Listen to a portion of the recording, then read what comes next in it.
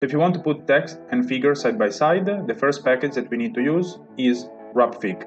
And then we also need the graphicx package. I'm going to put the source code in the video description. So now that we have recompiled the document, we can start by creating a wrapfigure environment. So we can do that with begin wrapfigure. Then inside we want to use centering, just to make sure that our caption and our figure are going to be centered. Then we're going to use the command includegraphics. Here we can specify the width of the image. At the moment I'm going to say that I want it to be 0.7 of the line width. We're going to change that, and I'm going to show you how that affects the look of the image, and we have to specify the image source.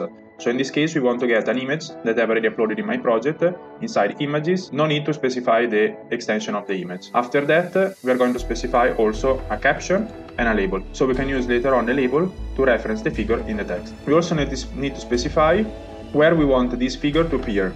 So in this case we want the figure to appear on the left side of the text, and then we want to specify how wide the figure has to be.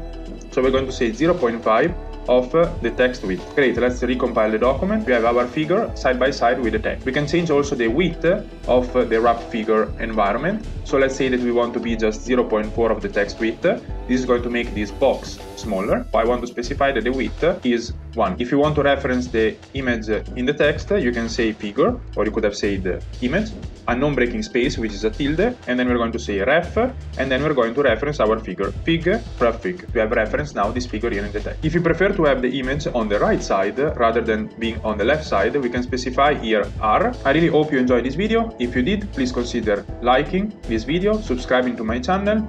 If you want to support this channel, you can buy me a coffee. More information in the video description below. And if you want to find out more about LaTeX, check out my LaTeX playlist or my Beamer playlist. Thank you very much for listening, and see you next time.